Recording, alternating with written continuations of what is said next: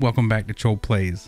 Today I want to talk about adding Streamlabs alerts and events to your OBS overlay, because one of the greatest things about being a streamer is when someone follows you or subscribes, donates, gives you a host.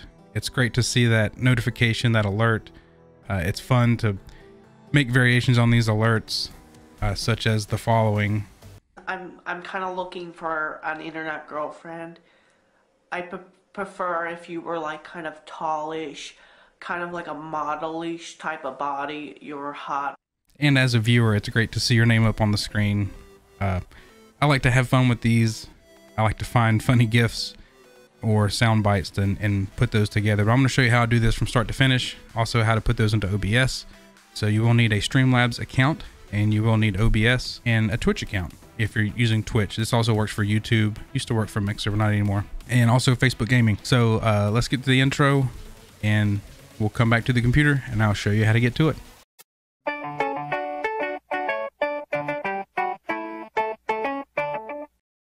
All right, now that we're back on the computer, first thing you need to do is log into your Streamlabs account. I'm going to open up a browser. I'm going to go to streamlabs.com. This works for either Streamlabs OBS or OBS, XSplit, all of the recording software that you want to use, probably compatible with this. All this is a browser window that you capture, and it displays the alert for you. So once you're in Streamlabs, we're going to hit login. I'm using Twitch, so I'm going to log in with Twitch. This will link to your Twitch account in order to grab the subscriptions and the follows and the donations and all that stuff. So Twitch, YouTube, Facebook. For this recording, I'm using Twitch, so I'm going to log into Twitch. If you have two-factor authentication turned on, it's going to ask you to go through all the authentication. And then you're going to see your dashboard that'll show you your previous streams, all kinds of information if you have that link. What we're looking for is the all widgets over here on the left. Once you get into all widgets, we're going to look at the alert box first, but you also see there's a chat box, event list, donation goals. There's all kinds of widgets you can put on here. We're just going to go through a couple of these. Hopefully that'll get you started down the road to look at these other widgets as well.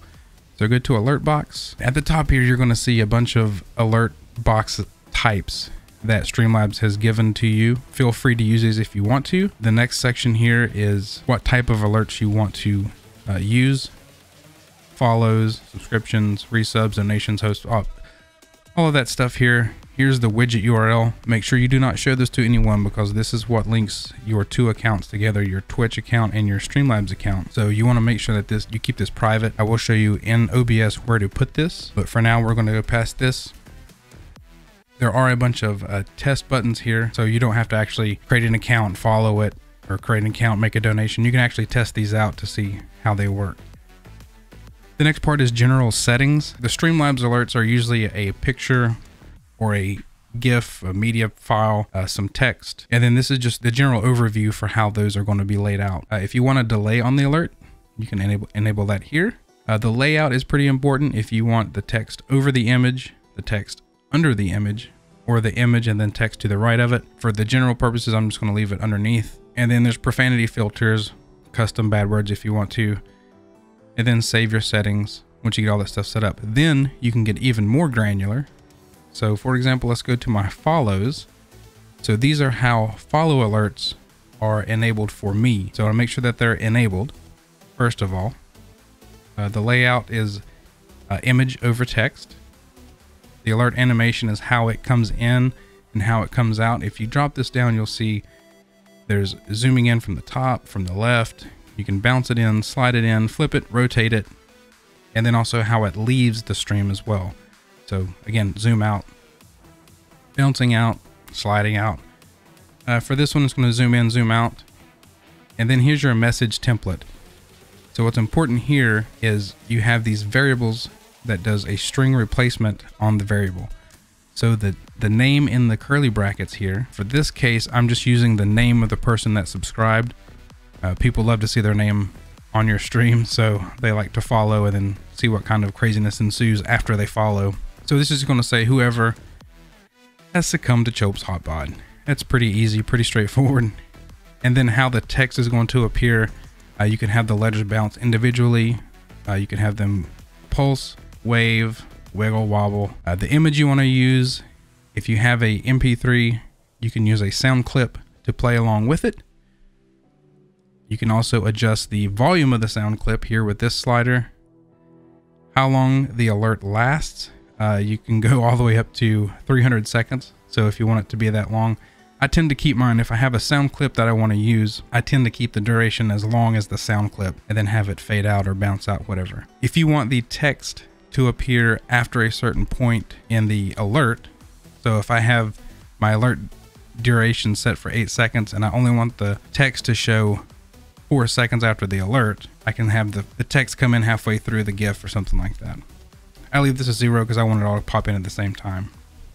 If you are a CSS wizard, you are more than welcome to enable custom CSS. If you know what you're doing, I think the stuff that Streamlabs has given you to modify these is more than enough. But if you want really fancy alerts and you know CSS and HTML, feel free to dabble in that if you want to. Font settings, there are tons of different fonts. These are based off of the Google fonts. So if there's a Google font that you want to use, you can use these in here. I tend to like the default Open Sans, and then you can set the size and the weight if you want the font bigger, smaller, bold or not bold, and then text color and text highlight color. So text color is anything that is not a token. So back up here in the message template, anything with a curly bracket around it is called a token and will be replaced by that token whenever the alert comes through. So in this case, my text color is going to be this grayish white. So everything that is not a token is going to be grayish white. And then the token itself is going to be hot pink. And then the other fun part of this, so I've got one configured here. This is my main alert variation. You can also add other alert variations. So if you drop this down, you'll see that I have quite a few variations, and you can also tell how random the variation happens. This is going to just randomly replace the default alert that I have. Just depending on how many follows I have during a stream, it'll play a different one. So it kind of adds some variety, but these are fun to set up. So I enjoy doing these. So this is our main one. You have to have at least one set up, but setting up the variations is pretty much the same thing. So I'm gonna go down here and do add a variation with the default settings. So the default settings being the general settings that we set up here is going to take those and start making an alert with that. So add a variation with default settings, and I'm going to name this new random alert. And then here's the condition, random, and then frequency. So if I want this one to play more frequent than others, or I want this one to be a super rare occurrence on the stream, then I can set this to very rarely. And that means it's going to be in the queue less times to play as the alert. The next part is the layout, and this is the image above text. We're going to keep that here. Animation, I'm going to keep in fade in and fade out. My message template, someone's name is really awesome, and thank you. And the text animation, I'm going to leave that as ta-da, so it's going to kind of pop in. Now the image part, this is the fun part for me anyway. So I like to use GIFs. So I'm going to go to here to change media. So you can upload your own GIFs if you want to. You'll see I have this library of GIFs here and different logos and variations of that. You can also use the link button, so you don't have to download a GIF and then re-upload it. If you have the link to the GIF, you can use that as well. So we're actually going to use the link here. My favorite place to get GIFs is giphy.com, giphy.com. So I'm going to go here and I'm just going to search for a thank you GIF. So I'm going to scroll down and find one of these that I like. Let's use Hannibal Lecter. So if I click the link here, it's going to link copy to the clipboard. So now I have that copied to my clipboard. I can go back to Streamlabs, paste that in here and hit submit, and you see that it automatically linked the GIF. Now the sound. Sound is a little bit more, I guess in depth is the right word. If you have an MP3 you want to use, you can use that. I try to keep alerts under 10 seconds because it can be kind of intrusive on the stream. So I think 10 seconds, under 10 seconds is a pretty good ballpark estimate of how long they should be. My favorite thing to do is use movie quotes. There's some really great, awful movie quotes out there. And one that I have is this movie quote here. So I'm actually going to change the media. I'm going to grab this and drag it to the gallery. And you notice that it uploaded here. So I'm going to select that one and use select.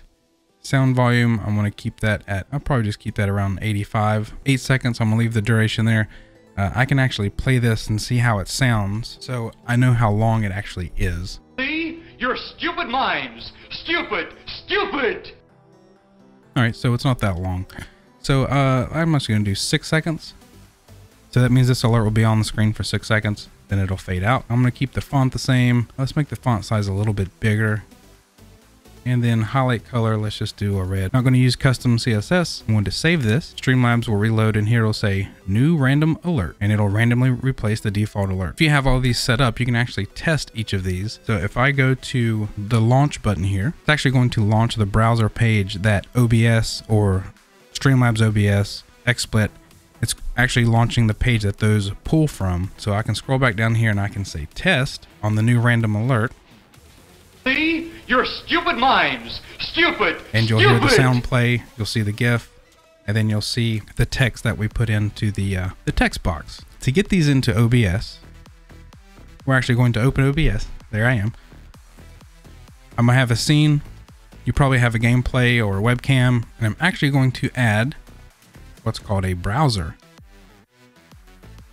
I'm going to create a new browser window, and I'm going to call this Streamlabs Alerts, and it's going to ask you for a URL. And the fun thing is, this widget URL right here is the one that we want. So I'm actually going to hit copy. It's going to say widget URL copied.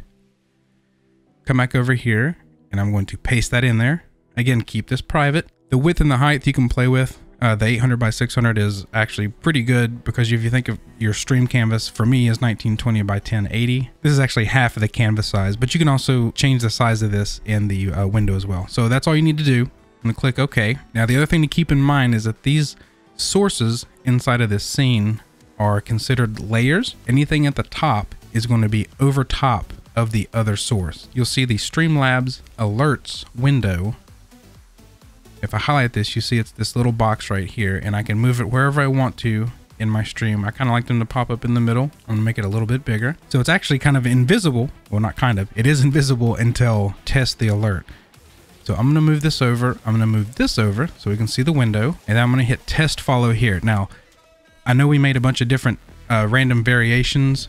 This test follow button here actually only plays the default variation. So if you keep clicking this test follow button, it's not going to go through your variations. I'll show you how to test those later. So I'm going to hit test follow. Andre had to push him out with the pillow, where it snatched the pillow from Andre, and it just humping. So there was my alert that plays into OBS, which goes to the stream if you're using OBS to stream. So what happens if it's not on top, it's going to be hidden. And let me just show you what that looks like. If I move my webcam above my alert, and then go back and hit my test button, Andre had to push him out with the pillow, where it snatched the pillow from Andre. But you're not going to see it because it's over top. It's underneath my webcam.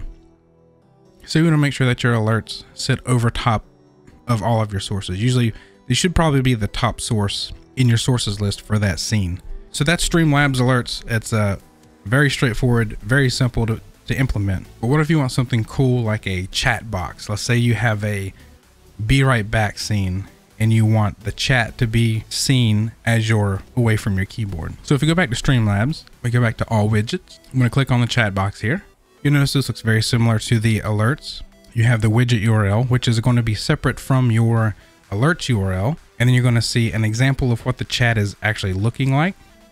You can change the theme. You can also opt to show different badges. So if they're Twitch Prime, Turbo, it can show the badges, or you can turn those off to not show any badges. Now, when I say chat window, this is a chat window you overlay into OBS. This is not the chat. This does not replace the chat window in Twitch. So if someone's still on Twitch, they still have their chat window. This is just if you want to show chat on the screen. If someone is using Better TTV or Frankerface browser plugins or emotes, you can enable those if you want to. The text color is the text color of what people are saying. You can choose to hide the messages. You can have them kind of fade out after so many seconds. Or you can set it to 0 and click this always show messages and it'll always show. I like to give about 45 seconds, 50 seconds. If you want to put a delay on the chat, you can. If you want to hide common chatbots, you can do that. Or if you want to hide chatbot commands that start with a exclamation point, this is a good place here. You can click these and the commands won't show up in your chat, so it won't look weird. We're going to do the same thing here. We're going to copy this URL, widget URL copied up here in the top. And then I'm going to add a new browser, create new. I'm going to call this Streamlabs chat. I'm going to paste that URL into there, click OK. And then I have my chat box here. And of course it's empty until someone's talking. So what you can do to actually test this out is if you go to your Twitch channel, and I want to pop out the chat here. So I'm going to say something in my own chat. Yo dog, what's up? So you see that it's playing here and it's also playing over here. You can go back to Streamlabs and make changes if you want to, if you don't like the way that it looks, if you want the default Twitch. So I'm going to save those. Go back to my Twitch channel. Not much. So you see that my name fits a little bit nicer in there. All right, and the last little bit that I want to show you off of Streamlabs here, go back to all widgets, and I want to show you the event list. And all this is a list of people that have donated, subscribed, hosted. Again, you have the URL that you don't want to show anybody that we're going to use to put into OBS. They have certain themes you can use. So you have, let's use this slick one and see how this looks. The theme color, you probably want to set this something that matches your channel theme. And then the type of events you want to show, donations, follows, subscriptions, all this kind of stuff. I just click all those on because I want to see everything. You can also set thresholds. So if you want to set a threshold for how many bits are donated before they show up on the list. Let's say you don't care anything about people that donate 1 bit, if that's even possible. You can make sure that they have a threshold of 1. So they have to donate at least 1 bit to be shown on the list. Max events is how long the list will go before people start popping off the top or the bottom of it. Text color, again, you want something that's probably going to not clash with your theme color. So I'm actually going to change this to a hot pinkish purple. So you see that looks a little bit more legible here while it's being shown. And how the animations work, font size, and the font. All this stuff is pretty standard. So I'm going to go ahead and save these. Then I'm going to add this to OBS. I'm going to copy. Widget URL copied. You guys should be getting the hang of this by now. The new browser source. I'm going to call this Streamlabs event list. I'm going to paste the URL in there. I'm going to click OK. I'm actually going to lock these other ones so I don't move them and not mean to. So I'm going to set this over here. It looks like we're coming up from the bottom. So I'm going to put this in the bottom right. And then this one also has test mode. So I'm going to do test to follow. Andre had to push him out with the pillow where it snatched the pillow from Andre. Again, I get my alert because someone followed. Nah, just humping. But also in the bottom right here, it also shows that I followed. So let's see if I test hosted. I'm taking over a TV network. Finish up, honey, and get to sleep. So there's my alert for a host. And then you see in the bottom here, it actually says who hosted and how many people they hosted with. And then there's other things, subscriptions, donations.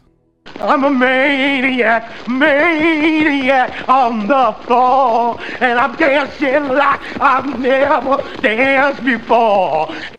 Yeah, I had to get that out of the way. But then it shows you who donated and then the amount they donated. So that's how you add Streamlabs alerts, chat boxes, event lists to your OBS overlay so that people can see their names on the screen whenever they follow you, subscribe, donate, all that stuff. Again, it's just as much fun for streamers to see that stuff as it is for people to see their name on the screen. I know I love to hit a follow on someone and see what kind of alerts they have set up. Thank you all again for all the subscriptions, the comments, the likes, the subs, whatever it is. I hit 1,000 subscribers. Never thought I would be here, so my mind is completely blown at this point. Thank you guys so much. All the kind words, all the kind comments. Again, when I say thank you back to someone that says thank you to me, it is very genuine. Like, thank you for commenting. Thank you for letting me know that my content was helpful to you. That really means a lot to me. Go out there, stream, get it done. If you have questions, leave me a comment. Thank you again. Love you all. Peace.